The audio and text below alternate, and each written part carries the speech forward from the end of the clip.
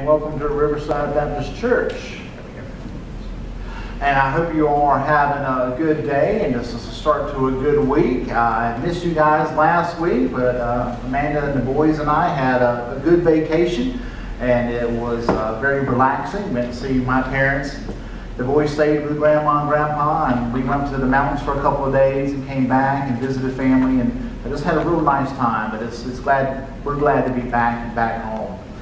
By way of announcements, I hope you noticed on the slideshow that we're having a work day. That's this coming Saturday. Please be here at 8 o'clock for a church work day. Someone mentioned it's going to be hot next weekend, and that's probably true. We're still in August in the deep part of summer, but the more people we have doing the work, the faster we'll get done with it, and the more fun we'll have working together. So please come out next Saturday morning, 8 o'clock. Then next week, a week from today, we got to vote on our new church budget and officers for the upcoming church year. So next Sunday, right after service, just like we did for our deacons and Sunday school officers, we want to vote for the church budget and the church officers. So all members, please be ready to stay next week after service. Any other announcements?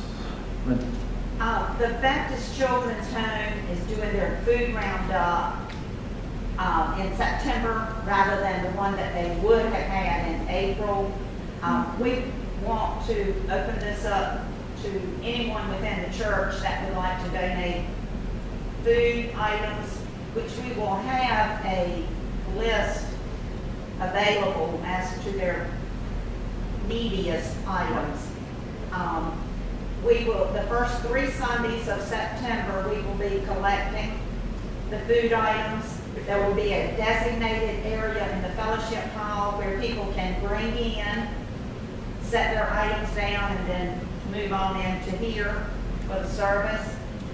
That will be the first 3 Sundays. There'll also be a box if anyone wants to put a gift card in there for them to use for items that are not stable, shelf stable, or a check, however anyone wants to do it, then it will be carried over to the association office for pickup after that 3rd Sunday of September. Just to make sure everybody heard, starting the first Sunday in September, for the first 3 Sundays total in September, we will be collecting food items, non-perishable food items. There will be a place in the fellowship hall.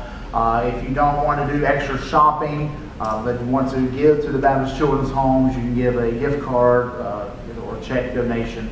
Do you know if the checks are being made out to Baptist Children's Homes or the Chowan Association? Or? Normally it's the Baptist Children's Homes, I believe. I will check the information and be sure of that by next Sunday. Yeah, we'll double check. Mostly it will be like a Food Line gift card, Sam's Club gift card, right. Those things like that. Sure. So they can go and get the things they need. That be perishable items, or individual homes might need different things. There's not just one place. We have, I think, 20-some children's homes across the state. The closest one to us is in Nahoski, but there are several across the state. So gift cards to Sam's Club, to Food Lion, places like that would be very welcome if you don't want to do extra shopping. Right? That helps the orphan children, or children who have been taken from their families due to safety reasons, or like the one in Nahoski, mothers who are struggling just to get back on their feet, and they're there with their children. And so the children's home is helping the mothers finish their GED or find jobs and get stable and self-sufficient so they can take care of their kids on their own. They do a lot of good work, and your donations are very appreciated. Anything else? By way of prayer request, I do want you to remember we do have several unspoken who are still ongoing or waiting for the ongoing medical tests and decisions, procedures coming up and things of that nature. So please be in prayer for one another. My family's not here because starting yesterday we started feeling bad. My stomach's been very unsettled and upset, and Amanda's had this massive sinus thing, pressure, headache, and several other body aches going on. No fever or nothing like that. I don't think it's a flu, but just that sinus pressure getting so tight that you feel your teeth and they start hurting kind of thing. So please be in prayer for us, and we'll be in prayer for you guys. Any other updates or praise reports? Melissa.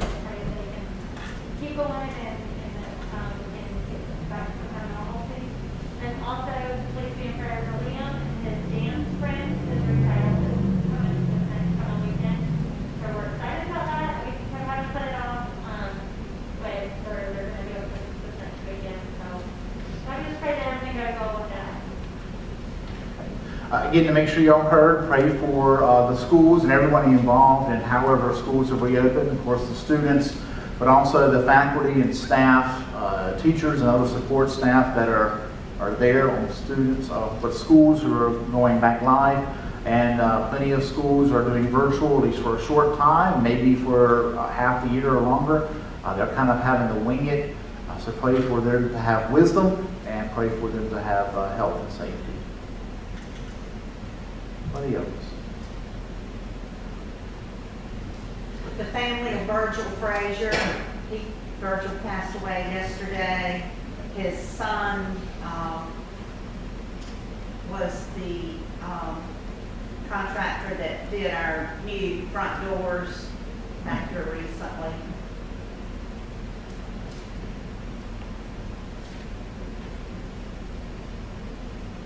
The family of Virgil Frazier. Anybody else? Let's go to the Lord in prayer. Holy Father God, our Lord and Savior Jesus Christ, we thank you for this day you have given us, the start of a new week, and we pray, Lord, that you would help us to use this time, specifically here to gather and worship, and use all of this week that you give us to glorify your name and to be obedient to your will. Holy God, I ask you to be here in a way that we can know we've met with you and worship you in spirit and in truth this morning. Holy Spirit, I ask you to open up your word to our minds and to our hearts, that we will hide your word in our hearts and live it out through our actions and our words. I pray, Holy One, that you would be with this, the Frazier family. Lord, we know that grief, the loss of a loved one, is a very difficult time. We pray, Holy God, that you would just bless them and comfort them.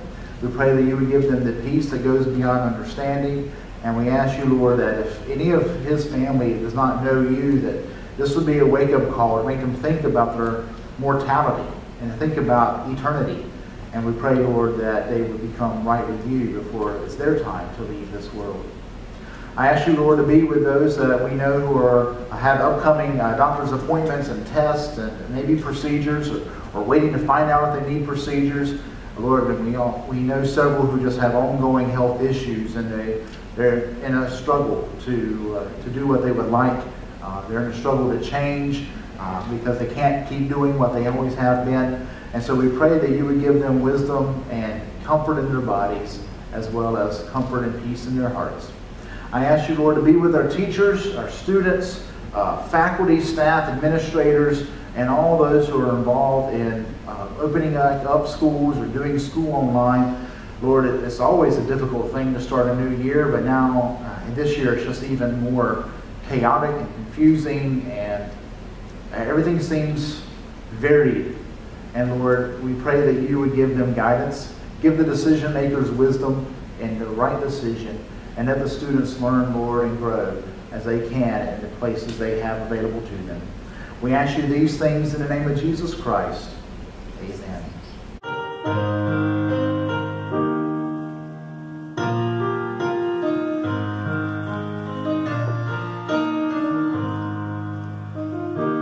Bless the Lord, O my soul, O my soul, worship his holy name. Sing like never before, oh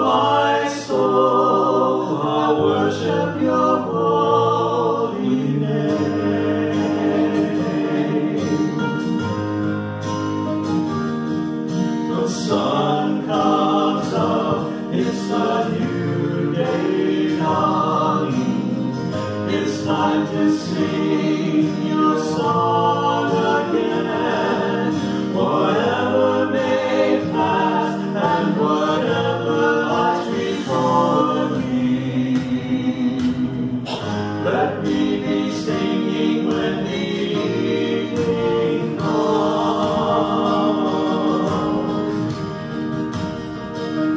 Bless the Lord, oh my soul, oh my soul, worship His holy name. Sing like never before, oh my soul, I'll worship your holy name.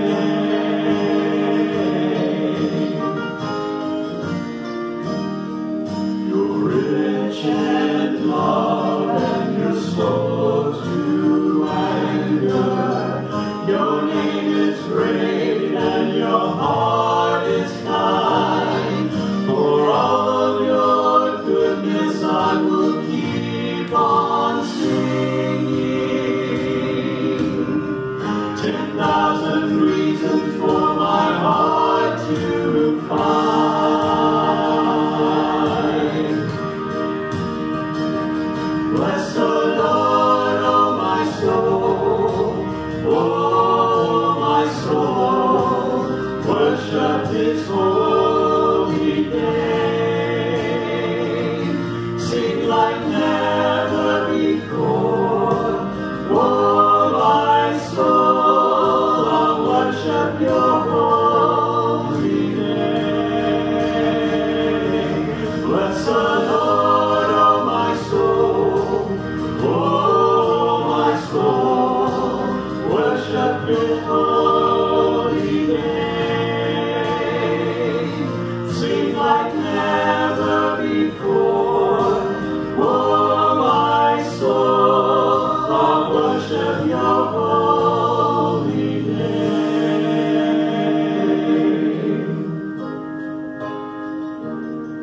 And on that day when my strength is failing, the end draws near and my time is come, still my soul will sing your praise unending. 10,000 years and forevermore.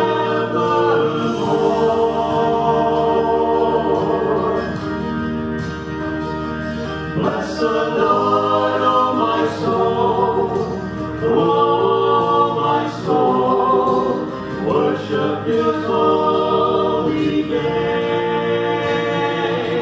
Sing like never before, oh my soul, I'll worship your holy name.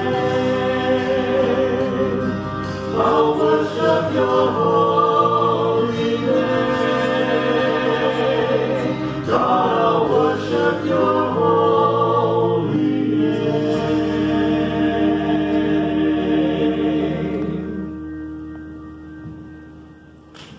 And 2. Thank you. We are in the same passage that I was reading and speaking from the last time I preached here 2 weeks ago. And we're going to look at these, not conditions, but characteristics that Paul says here, divinely inspired, that if we have been called, or since we have been called, and as Christians, all of us have been called by Christ into His family. We've been called to repent of our sins. We've been called to make Christ our Lord and Savior. And Paul has spent the first half of Ephesians describing that salvation, describing our call, talking very theologically. And now in chapter 4, he's moving to a very practical aspect. And he says as a transition, to walk in a manner worthy of the calling. So Ephesians chapter 4, starting with verse 1, I'm reading from the English Standard Version because it keeps a play on words that Paul has in the Greek. I, therefore, a prisoner for the Lord, urge you to walk in a manner worthy of the calling to which you have been called, with all humility and gentleness, with patience, bearing with one another, in love. And we talked last week about humility. Today we want to talk about gentleness. And I wanted first to make sure that you guys remember that when he says to walk worthy, he is in no means saying that we become worthy of the great gift of salvation. God did not look down the path of time into the future to say, wow, you know, John became a really great guy, so he's worthy of me saving because he's going to do great things once I save him. It's not how it works. We never earn it. It's a free gift. We are saved by grace through faith. And Paul makes this very explicit in the early chapters of this book. What he's saying here is that we need to respond to that offer of salvation and then live in a worthy manner of that offer. We got to treat it like the great gift that it is, and we got to sincerely then live our life to keep that commitment we make to Christ in accepting His lordship and His salvation over our lives. So he's saying here in the practical part of the book, this is how we should walk. This is how we should live in accordance to the calling by which we have been called. God has called us to a life with Him, and this is what that life looks like. First, humility. And we talked about how none of us are better than anybody else, and we shouldn't think of ourselves as better than, and to keep about ourselves a remembrance of who we were before Christ saved us. Not in a sense to keep guilt heaping on ourselves and feel like we never overcome that sin nature, but to remember that we were lost sinners, that Christ overcame the sin nature in us. And it is not through our own ability or righteousness. We need to keep a lowly view of ourselves. And that helps us do the second thing he mentioned here, to be gentle. The Greek word for gentle is praetes. And it is synonymous, according to the lexicons and dictionaries I saw, it was synonymous with meekness. One dictionary pointed out that when Jesus said the Sermon on the Mount, "Blessed are the meek, because they will inherit the earth," that word for meek is a synonym here for this word for gentle. So when Paul says gentle, he means this kind of meekness, a sense of consideration of others, and a putting yourself in a lower position than them. So we see how it goes hand in hand with humility. It is a willingness to yield to what the other needs rather than what I need or I want. Learning about this definition of gentleness, because I think of gentle, I think of someone very soft-spoken, someone who's very, almost it seems like in our standard it goes hand in hand with shyness and underconfidence and almost a bad self-image. But Paul in the Bible is not telling us to have unhealthy mental habits or unhealthy self-image. Jesus was mental. He's the manliest man you ever want to meet. He complete mastery over himself and his situation. He was a carpenter. He was tough. He was strong. But he was meek and he was gentle. And he let them lead him like a lamb to slaughter when he died for our sins. So Paul is saying here, not a shy, overly submissive meekness, but a gentleness that considers others, a gentleness that makes you consider yourself secondary to others, and consider others. And when I learned this definition of meekness, it made me think of a lady and a story I heard about her from my old church. One of my deacons at my old church, he loved to tell this story, and I think it exemplifies his gentleness. He and his wife were driving back home, and the church was between wherever they were and their house.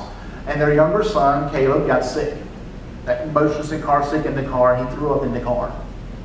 He was bad off sick. So the church was closer to the home. They pulled in the parking lot of the church. They get him to the bathroom so he can kind of take care of himself, wash his face, rinse his mouth out. And this lady, Jean, was there at the church because she was the custodian. She was cleaning the church. And they rush in with Caleb and tell her what happened. And you excuse us, Jean, we got to use the bathroom, sorry. And she stops what she's doing and goes out to their car and cleans up his vomit. And he comes back in and finishes cleaning the church. Now, no one had ever asked her to do that. And the boy never would dream of asking someone else to do that. But when I learned this definition of gentleness, I think Jean right there fit that perfectly. Because that is a very lowly, meek job, isn't it?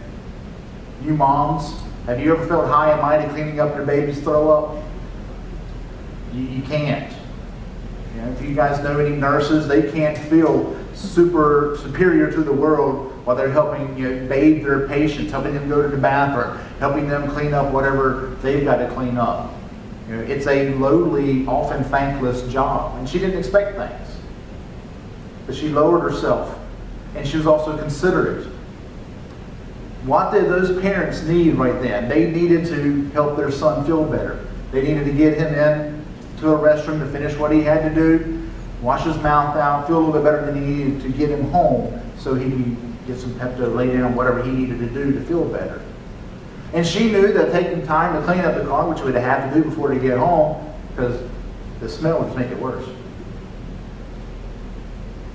She considered what they needed and what that boy needed.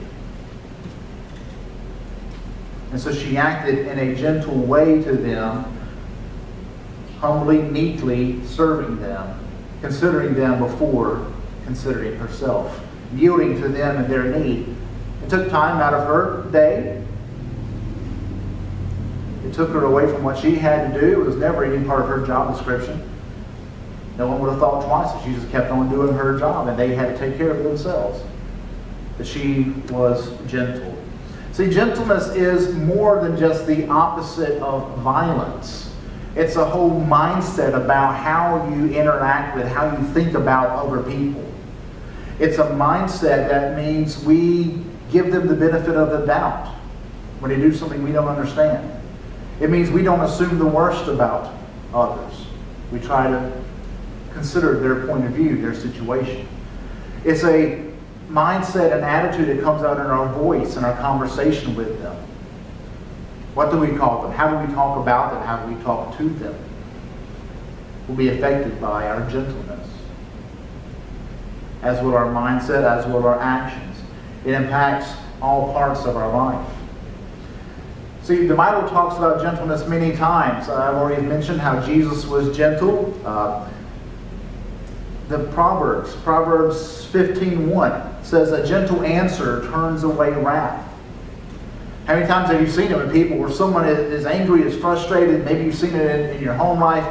You know, one of you comes home from work and you're frustrated with whatever else happened outside the home, and it kind of makes you snappish to your spouse or your kids, and they snap back and they get all defensive, and it just becomes this argument and a tense night and a bad time.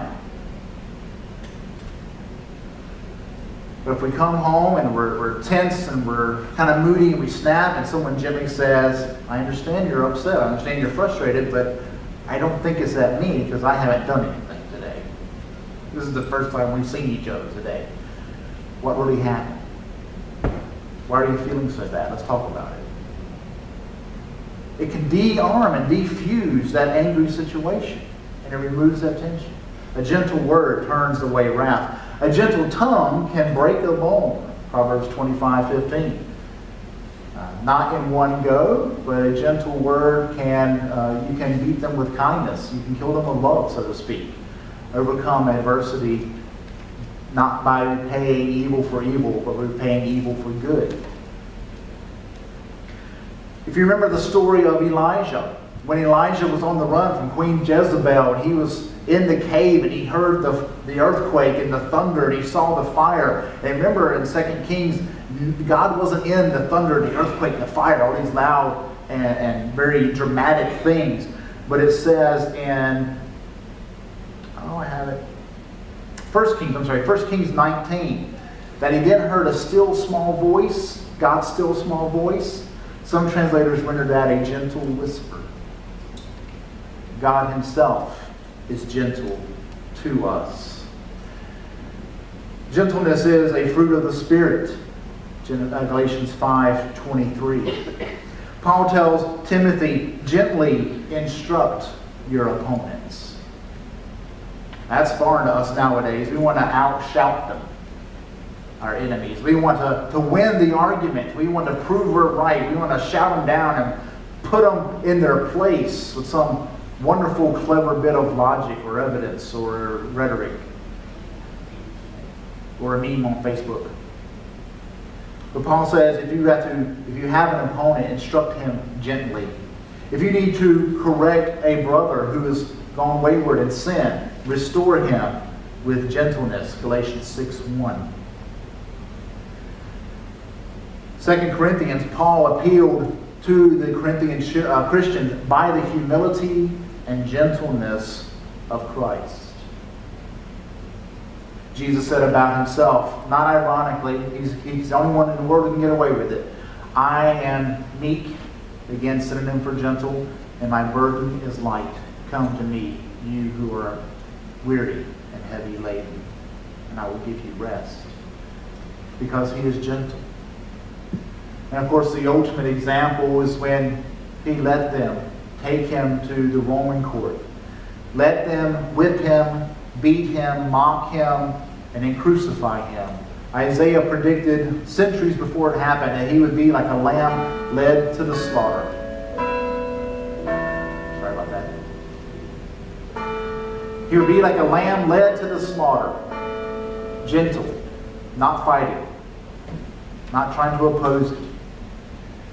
We have a song I love to sing on Easter time. He could have called 10,000 angels to defeat his enemies, to free him from that crucifixion, that painful, agonizing death. But he gently laid down his life to pay the price for your sin and my sin, so that we may have a place in his kingdom. Now you may say, preacher, Jesus wasn't always gentle. You're right. He wasn't. But before we get quick to try to justify our ungentleness, let's look at when Jesus was not gentle. We don't see an example of him being angry or ungentle with lost sinners who are acting like lost sinners. The tax collectors, the prostitutes, the heathen, the sinners that the Jewish leaders identified as the bad people.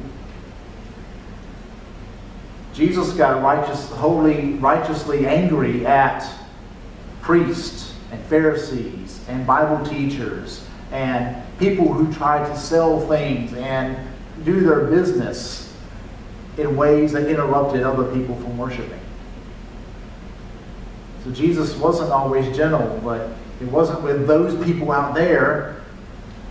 Most of the time, all the times I can remember in Scripture, when he is harsh, he's speaking to religious people. So we must be the most careful in the way we respond to his salvation, to his calling to be one of his. Are we walking in a worthy manner or not? The last hymn for this morning is "It Is Well With My Soul." It's one of my favorites, one of my dad's favorites. He always said, play this at my funeral. If I don't get up and shout amen, then you know I'm really gone. I'm shouting it up there, so I can't shout it down here. But I want to ask, as we enjoy this hymn, are you sure that it's well with your soul? Have you accepted that free offer of salvation that he gently made to give to you, to offer you?